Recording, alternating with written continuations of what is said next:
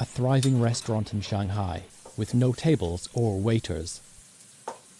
With just a few clicks, Chinese consumers are creating a food delivery boom. Popular apps like this connect restaurants and home cooks to more than 300 million users. In her Shanghai apartment, Su Xiaosu is busy meeting this demand with her home-cooked cuisine. 365 days a year. Basically, we are never closed. If something big comes up, we will still try and stay open, even if it means delays of 1 or 2 hours. We will never choose to close. Su alone can make more than $400 a day from mobile orders.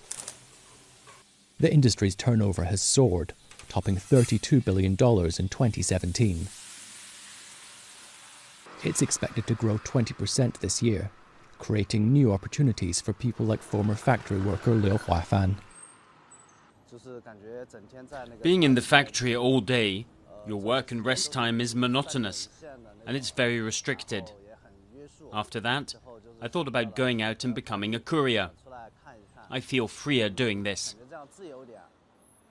He says he makes as much as $1,400 a month, close to the average Shanghai salary.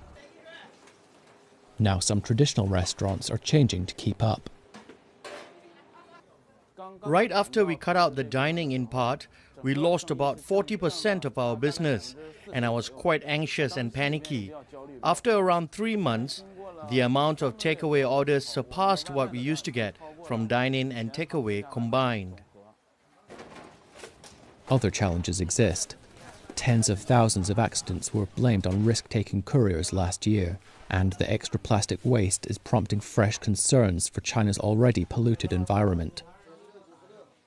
A game-changing boom, the impacts of which are only just beginning to be felt.